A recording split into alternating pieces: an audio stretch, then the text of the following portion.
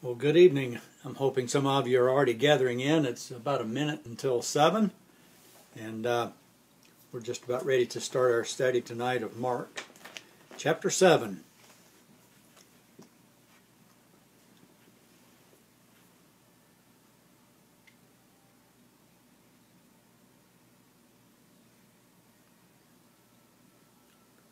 Well, Ricky Honeycutt is watching, and John Bishop is watching.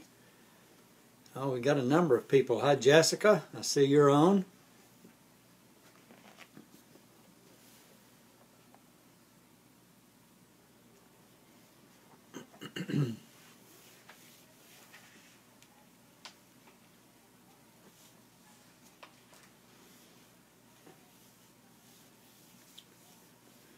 Today was a good day here at my house. Yesterday I was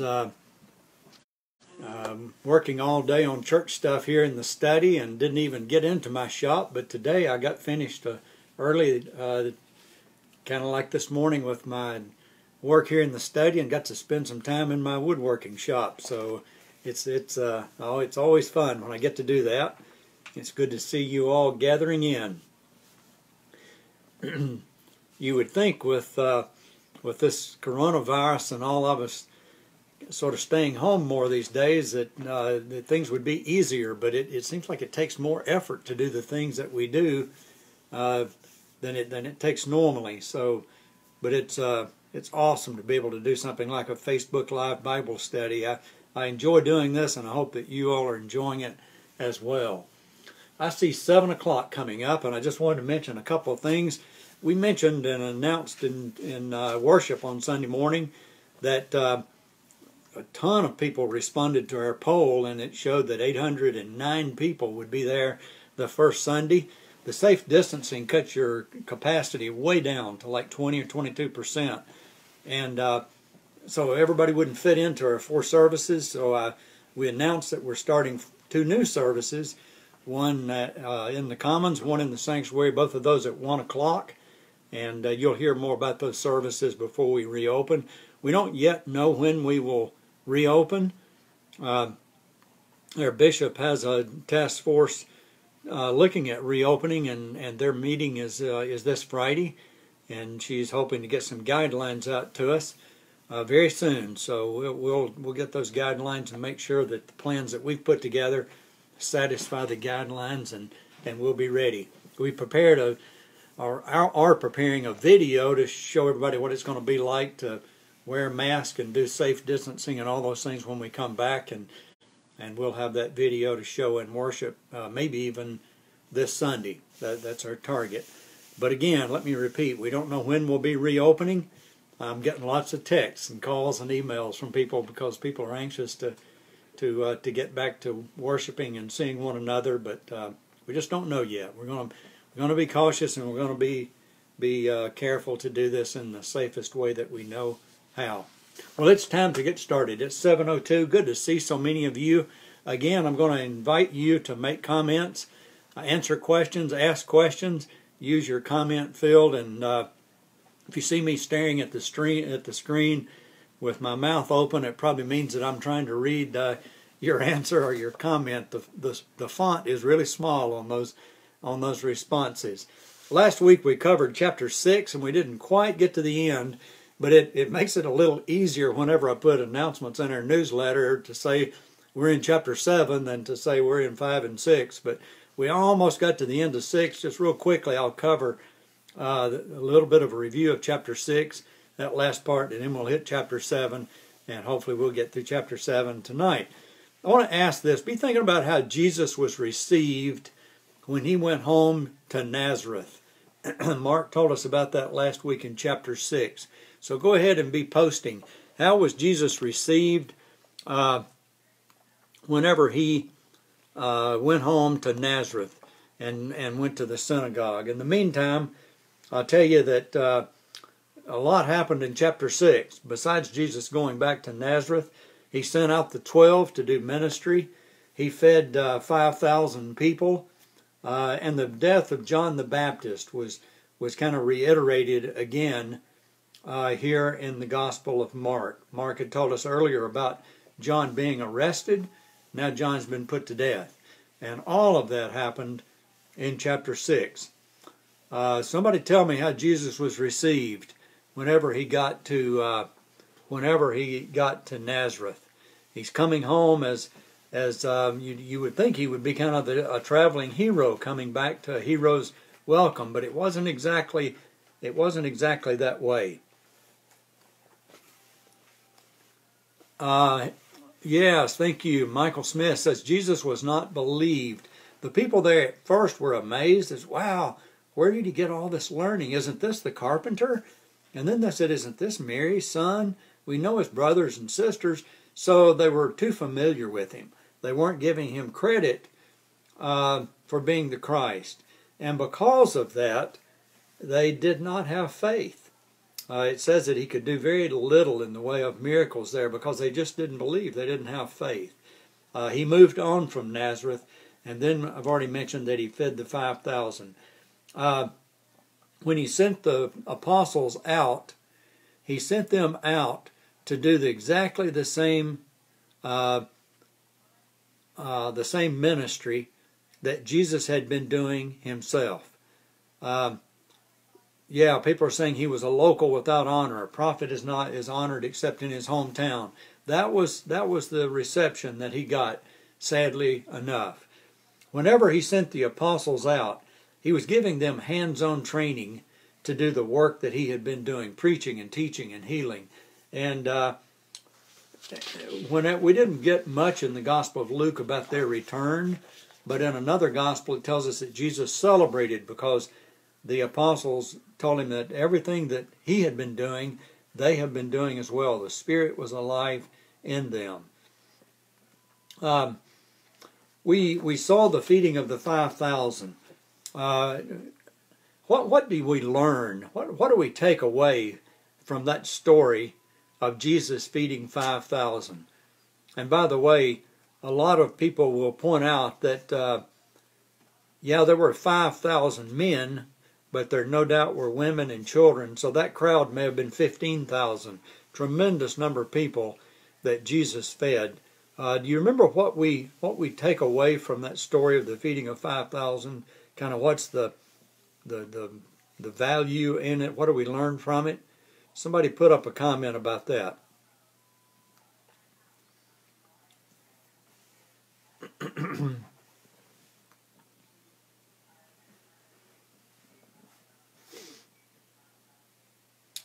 One is the incredible power of God. Jesus, no doubt, is using God's power here as he multiplies the fish and the loaves.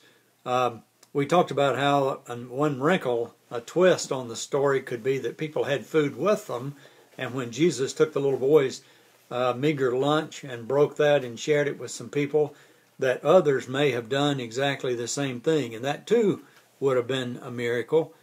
Darren says God is a miracle worker. Absolutely. We see that, and there was so much bread and food left over at the end of the meal. There were 12 baskets full of leftovers. So there's God's awesome power is clear and represented in that miracle.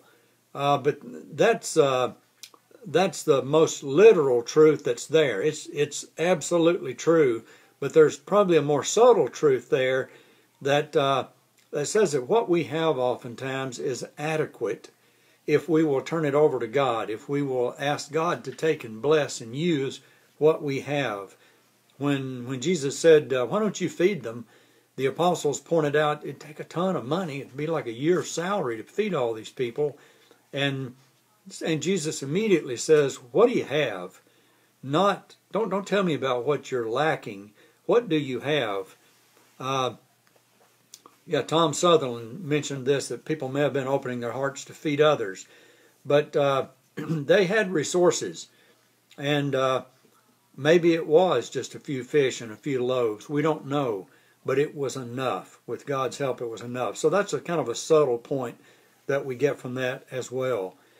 Jesus, after feeding the 5,000, sent the apostles back across the Sea of Galilee in a boat. He goes up on the mountainside to pray. And while he's there, he looks down on the Sea of Galilee. It's late. and the wind is against them, and the apostles are struggling. Now they may have had a sail up, but they also would have been, they would have been rowing. And with the wind against them, they're not making much progress. They're getting tired. And Jesus decides to come out and to be with them, and he does that by walking on the water. At first they think he's a ghost, and he walks in and tells them, let's see, this is right at the end of chapter 6.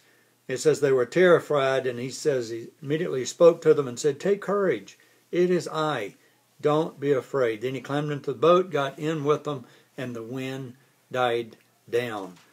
It says, it's interesting, it says they had not understood about the loaves, their hearts were hardened. He had to be disappointed. Here they've just seen this phenomenal miracle, and they're not getting it. They're not understanding just yet.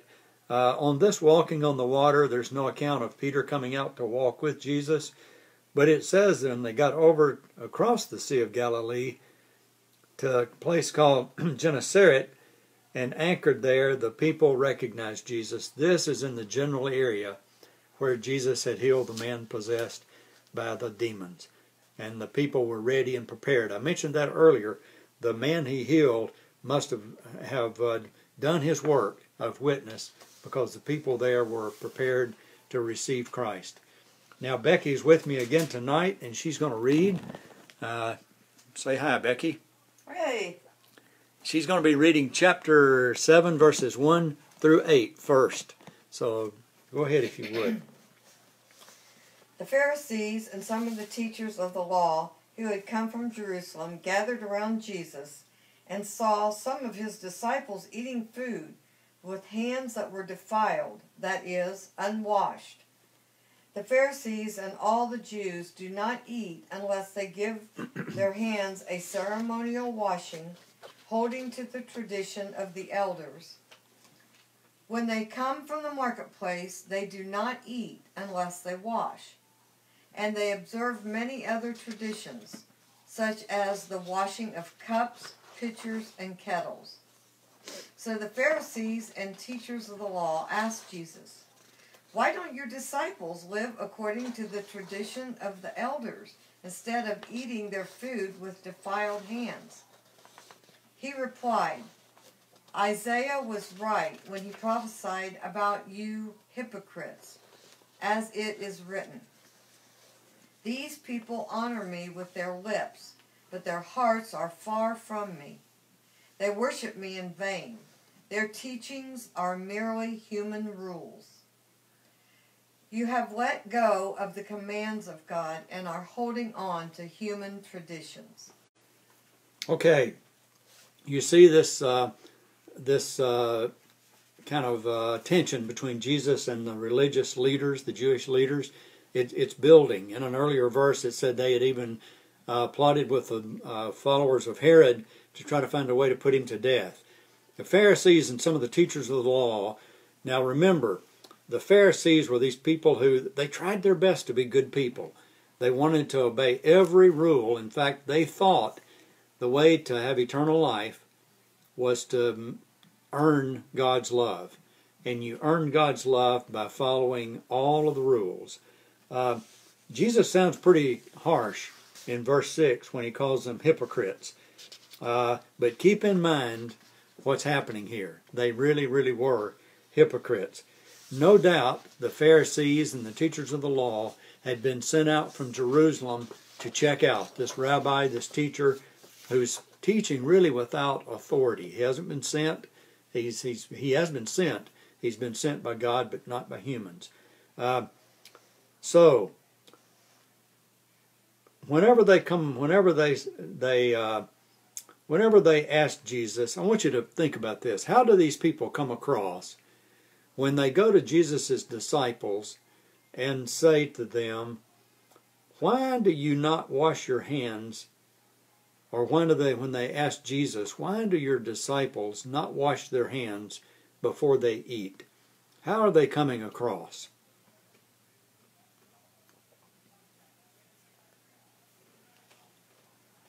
And let me very, very quickly say, this has nothing to do with germs. It has nothing to do with hygiene.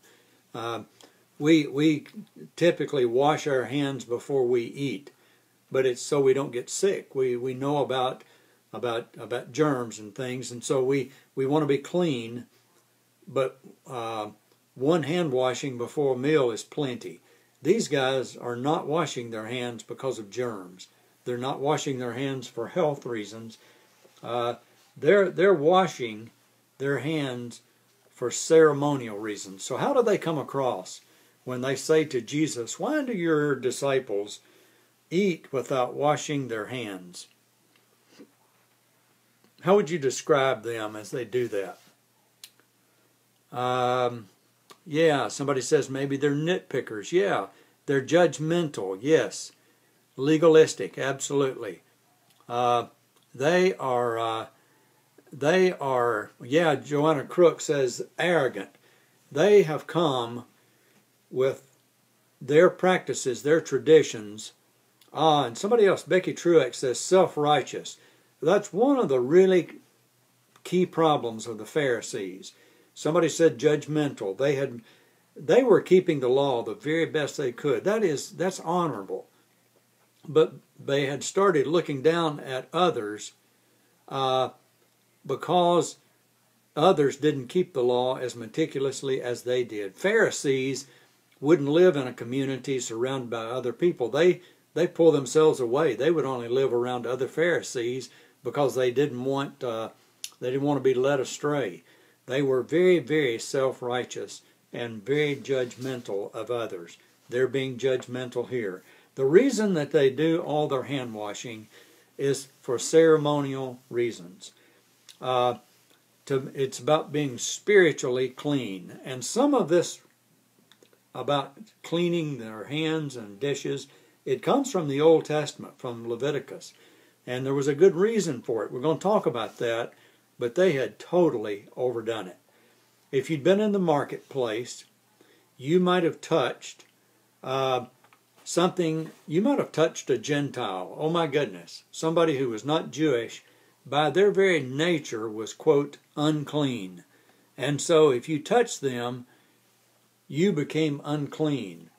If a Gentile picked up a piece of fruit in the marketplace, didn't buy it, but set it back down, and a Jewish person came along and picked up that piece of fruit, now they've become unclean. And when you're unclean, it means you can't go to worship. If it was time to go and do the sacrifice at the temple, you can't do that. You have to go and offer prayers, sacrifices, and go through a laborious ritual to become ceremonially clean. So it was a big deal to never be declared unclean.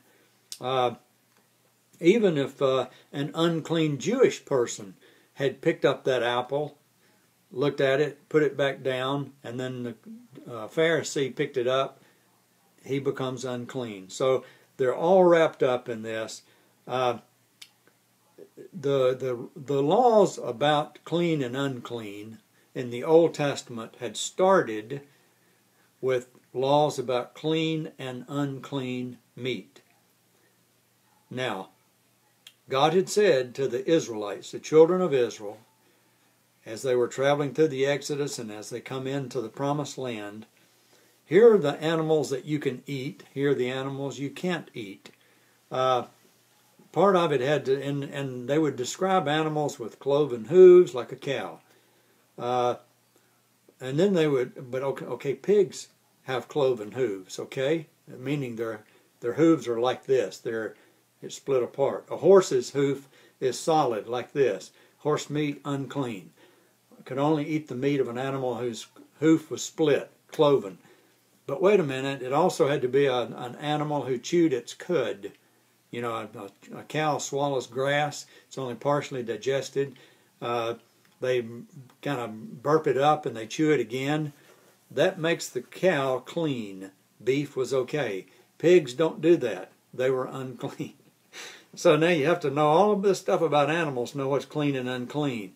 The reason God gave the Israelites the food laws was really to keep them separate. God wanted them to be a special, separated people so they couldn't eat. In the Eastern culture, sitting down and eating with someone is how you have companionship and friendship.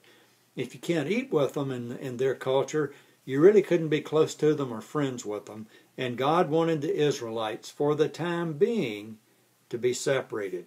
And so he gave them the food laws. But then also he gave them laws about their being clean and unclean. They were traveling in groups of hundreds of thousands. And when someone got a skin disease, you had to be really careful because it was contagious, so God gave them laws. Man, these diseases, these things about washing your hands and diseases, it's sounding too familiar here with us with this COVID-19, isn't it? But the Leviticus is full of rules about how you do all this stuff and stay clean. But the Pharisees, bless their hearts, had come along, learned all of that was in Leviticus and some other parts, Deuteronomy of the Bible, and then they had added what's called the oral tradition. It's like they added to it. And so when a Pharisee sat down to eat, they washed their hands and used the water all the way up to their elbows and then held their hands out for the water to drip off, thinking the water was now unclean. Oftentimes, Pharisees would wash their hands 7 times during the meal. So they were totally over the top.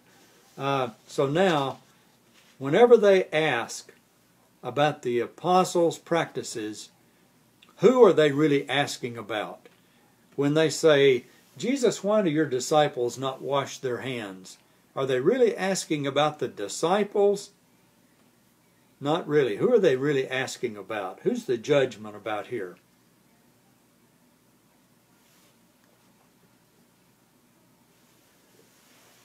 Good to have Dan Young watching with us. Dan lives over in Pikeville, Tennessee. Good to have you, Dan. Whenever they ask about the practices of the disciples and being judgmental of the disciples, they are being judgmental about Jesus. Because as Jesus' disciples do, that's what helps people to form their opinion about Jesus. That reminds me of an interview that I saw in Disciple Bible Study. A number of you now are answering Jesus, thank you. Jesus himself.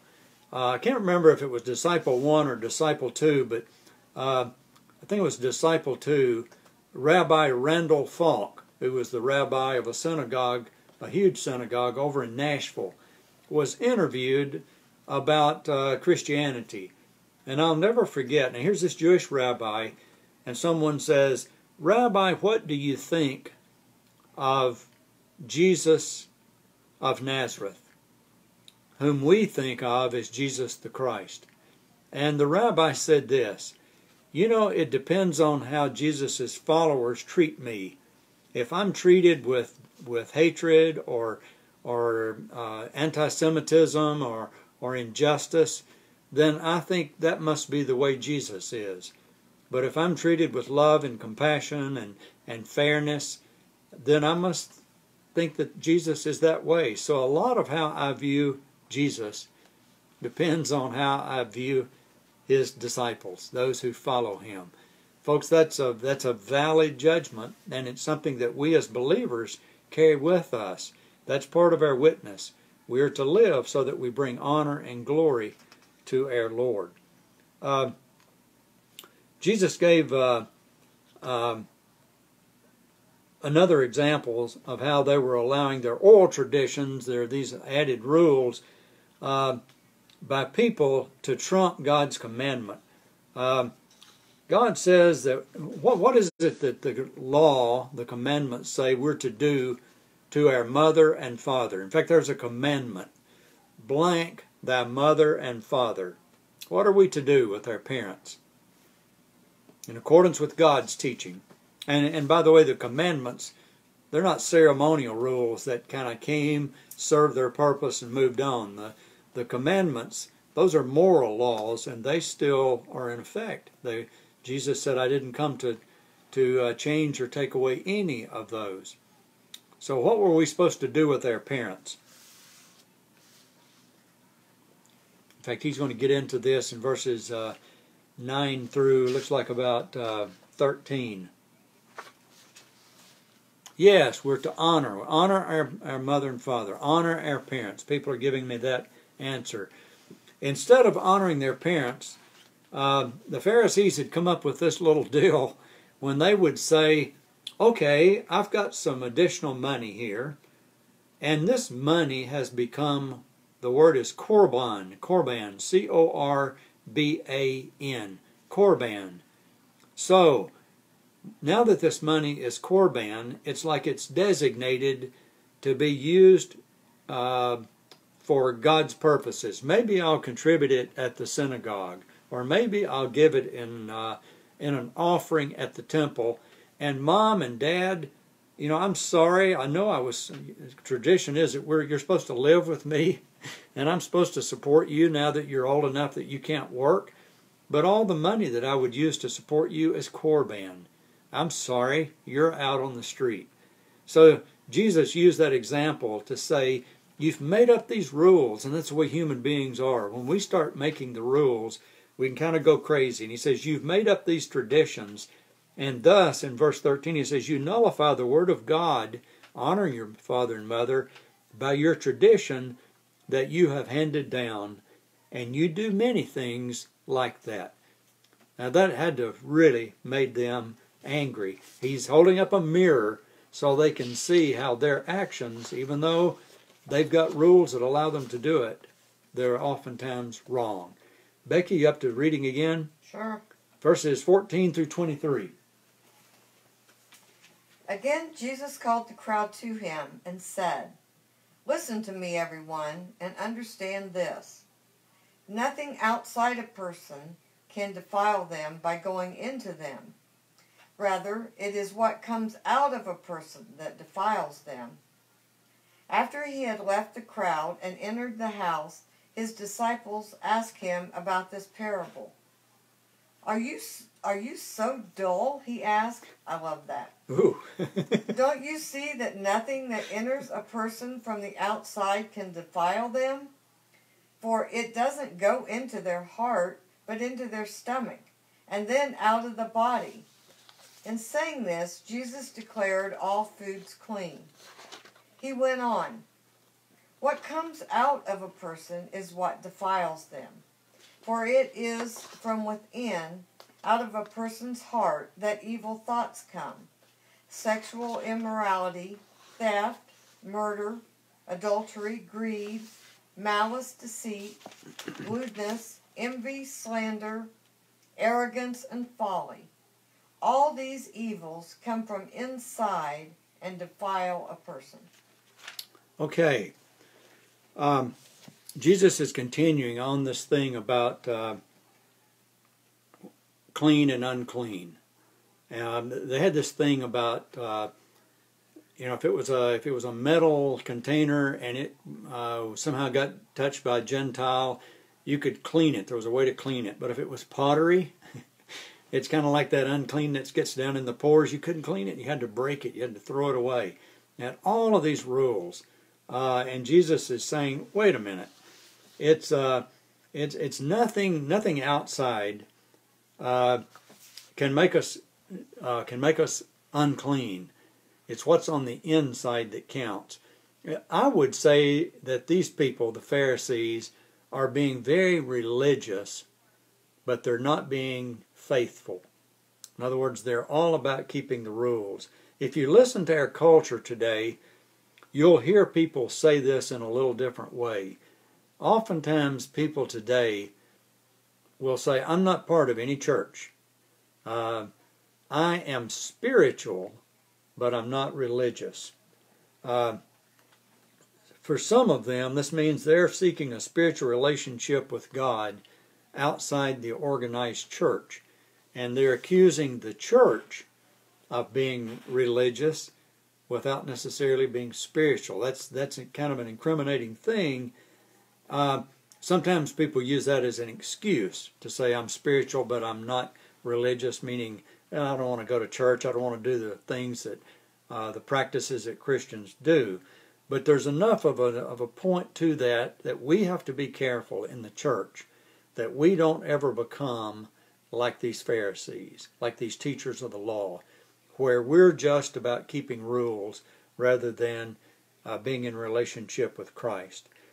Jesus explains his saying. When he says, it's not what goes into a person, but what comes out that makes a person unclean, why does he explain that? He's going to give us some further explanation here. But why does he do that?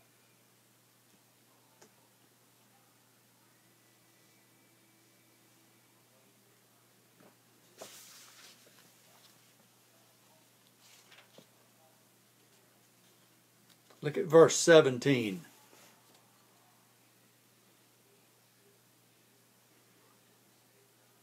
I said at the very beginning of this study on Mark that one of the characteristics of the Gospel of Mark that's a little different than Matthew and Luke is that Mark doesn't always paint the disciples in the most positive picture. He's very honest and sometimes almost brutal with the way they're just regular people.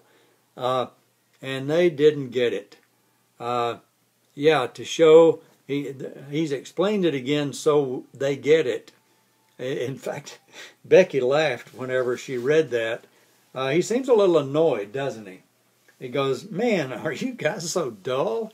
Do you not get this? Come on, you got to get with me. He's a little annoyed with them. It reminds me a little bit of the parable of the soils, where a farmer goes out to sow seeds, and he talks about the 4 different kinds of soils, and then he goes in the house, and the apostles say, what do you mean by that? There's got to be more to this than talking about seeds and thorns and rock and sun. And so he explained it. This time, when they ask, it's a little bit like he's getting impatient with them. Come on, guys, get with it. But he does. He goes on and explains to them, somebody touching something that a Gentile's touch, that doesn't make you unclean or unfaithful or anything like that.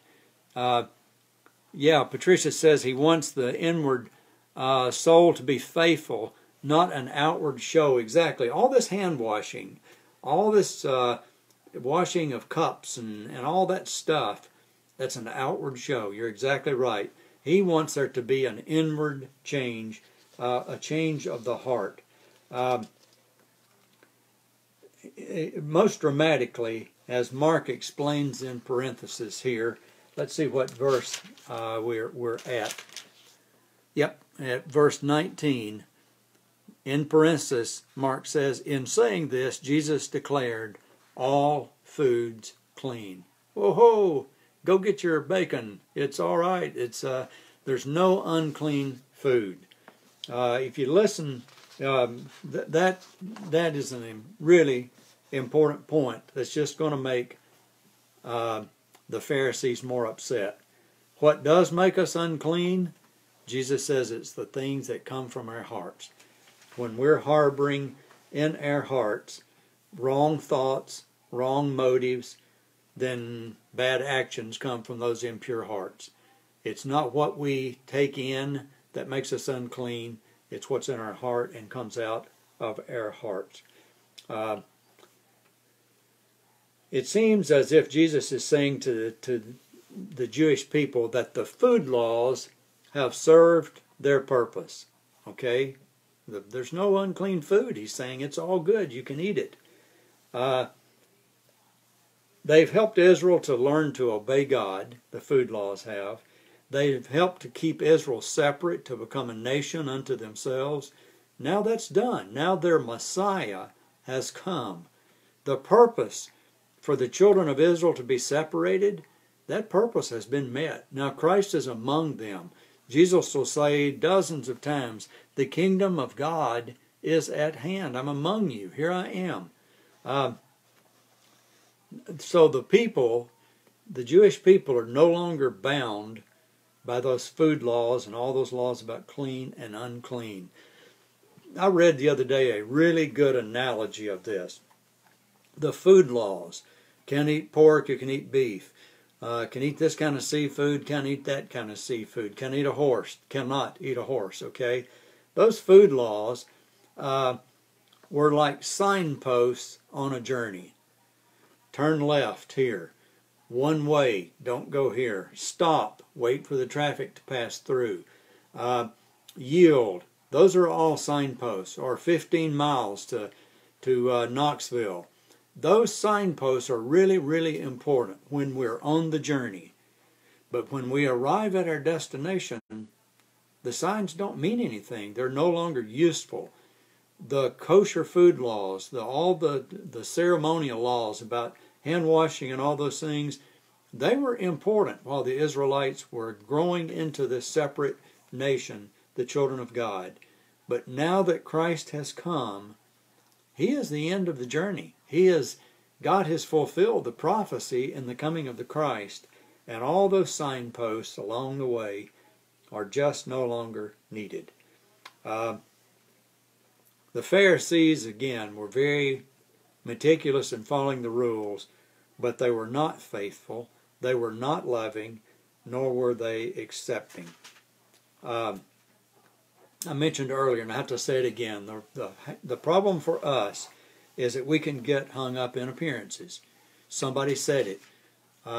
It's what's on the inside that really counts.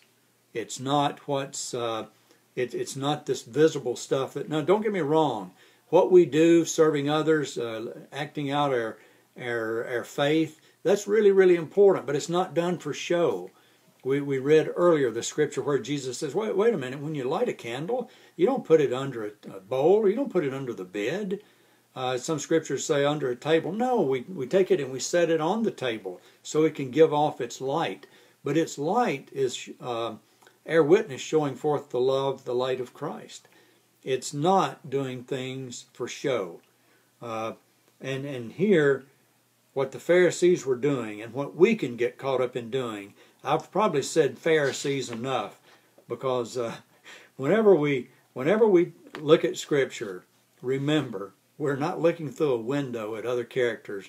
We're looking at a mirror that's held up, and you say, ooh, I see David in that. I've been a little bit like a Pharisee today. I've been judgmental.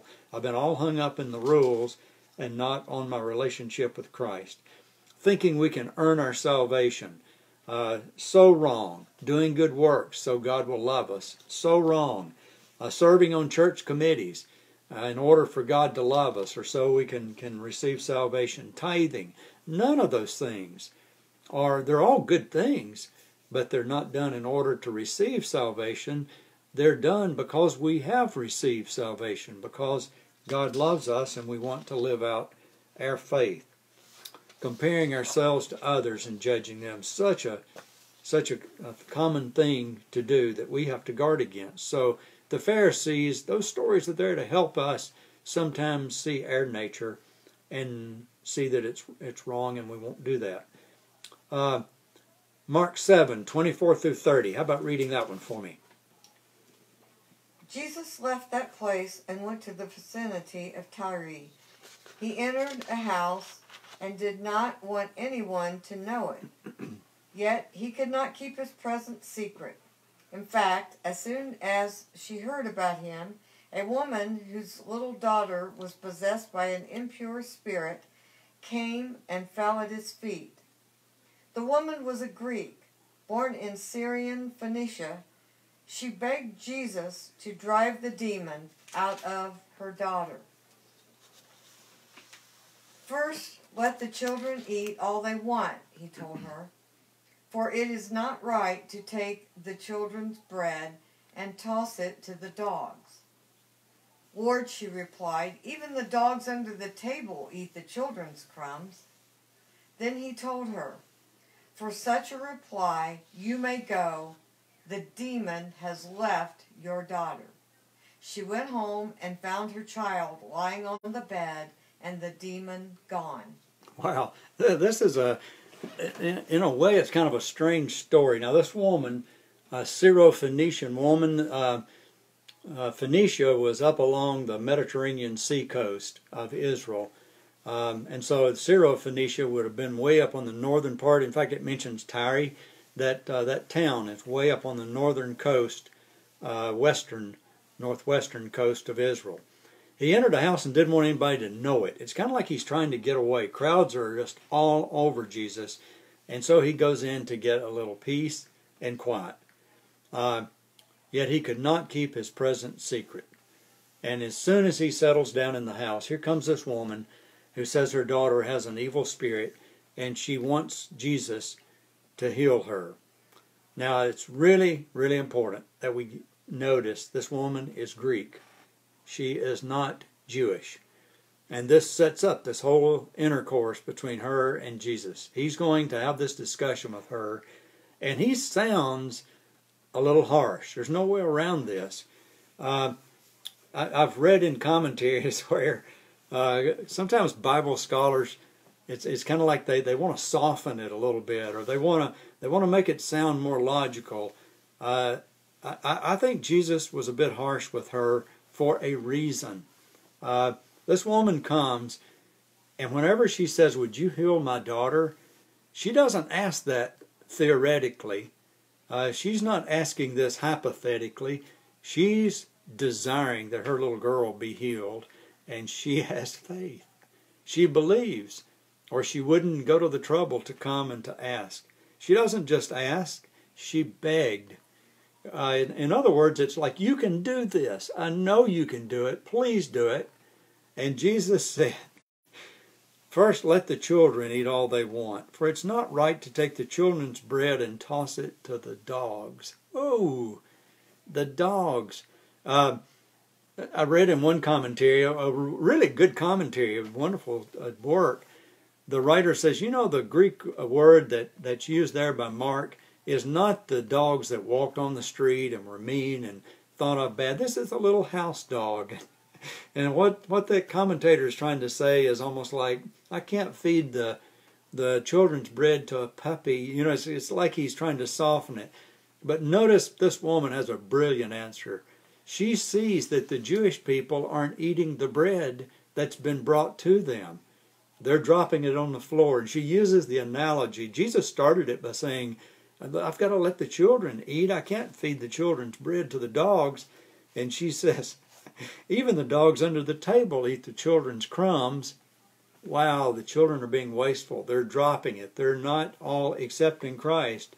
And that's what she's referring to. And Jesus sees the beauty of her answer. There's enough for everyone, isn't there?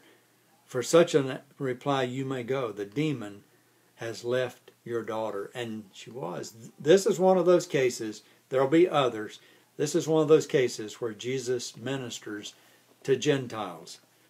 In the closing verses of this chapter, I told you all we'd get through chapter 7 today. We're going to make it. We're going to really be on a chapter a week here soon, starting next week. Verses 31 through 37 tells about Jesus healing a man who is deaf and mute. It takes place, and it says Jesus left Tyre and went through Sidon, which is also on the western coast of Israel, and went to the eastern coast, the Sea of Galilee, and into the region of the Decapolis. Remember what happened in the Decapolis. That's the 10 cities. It was in one of those 10 cities that are near one of those where Jesus healed the man who called himself Legion. And all those evil spirits went into the herd of pigs. When Jesus arrived there, he saw a man who was deaf and mute. Jesus took him aside away from the crowd. What Jesus is about to do is personal. And he's protecting this man's privacy. He put his fingers in the man's ears. Then he spit and touched the man's tongue. You go, whoa! You keep in mind, in those days, people thought saliva had healing power. At one point, Jesus takes saliva, mixes it with dirt, and makes mud, and heals a blind person. After he touched the man's tongue, he looked up to heaven and said, "Ephphatha," which means be opened. And the man's ears were opened, his tongue loosens, and he began to speak plainly. Jesus commanded them not to tell anyone, but as soon as he does that, don't tell anybody about this, what are they going to do? They immediately go and tell. It says the more he did so, the more they kept talking about it. People were overwhelmed with amazement. He has done everything well, they said. He even makes the deaf hear, and the mute speak. Remember, the Decapolis is a Gentile area. Decapolis means 10 cities in Greek, and most of those cities were started when the Greeks were occupying Palestine. They were taken over by the Romans, and those 10 cities, much of them are still there today. Some of them are in ruins. But here Jesus is in a Gentile area immediately after his ministry with the Syrophoenician woman. That's no coincidence. Mark is making a point that Jesus came for everyone. This whole thing about no longer is the kosher food, do you have to worry about kosher food? It's all clean. Jesus is also showing us through his actions all people are clean. There is no Jew or Gentile as far as spirituality is concerned. It would take the apostles a while to learn this. Some of you remember the story in the book of Acts where Peter, after Jesus' ascension, had someone come and, well, just before someone came, just before they arrived, he saw this vision of a blanket coming down from heaven, and on it were all kinds of animals, some clean, sheep and calves that he could eat, others pork and other animals that were unclean. And a voice said, "Kill and eat, Peter." And Peter says, "I can't, but there's unclean animals on this." And the message was repeated. And Peter says, "I can't. You know the food laws. Lord, I can't eat all of these animals." And the voice again said, "Kill and eat." And just as he was having that vision and wondering, what does this mean? It's all good. I created it all. You can eat any of this. There was a knock at the gate, and here were these two men who had come down from a centurion, a Roman, who was asking Peter, "Come, share the good news with us." And Peter realized when that happened, the vision had been to tell him all people are clean. It doesn't matter if they're Jewish or Roman, Jewish, Gentile, all are God's children. And when Peter went and ministered or preached the good news to that household, the centurion and his whole family, everyone in the household, accepted Christ. Barriers were being broken down. But that started not with Peter, not with Paul. That started with Christ. And Mark is telling us here, Christ really did come for us all. Guys, we're out of time. In fact, I have gone 2 minutes over. And I still have as many people as I started with. Thank you all so much for being here tonight. Next Wednesday evening at 7 o'clock, we will do chapter 8. And I know a lot of you, you're on tonight, those of you who are watching Facebook Live, but during the week, this is posted on our website, and a lot of people are watching this later. And I really appreciate that as well. Thank you. No matter what time or when you're seeing this study, it's good to have you. God bless you. You all have a good evening. Bow with me if you would. Let's close with prayer. Gracious God, thank you for opening your word to us. Thank you for sending your Holy Spirit to bless us and to help us, not just to understand with our heads, but to learn with our hearts. Your word always wants to change us. Help us to be open to that change. Give us tonight a good night's rest, and tomorrow help us find ways to be your loving witnesses. In Christ's name, amen. God bless. Good night.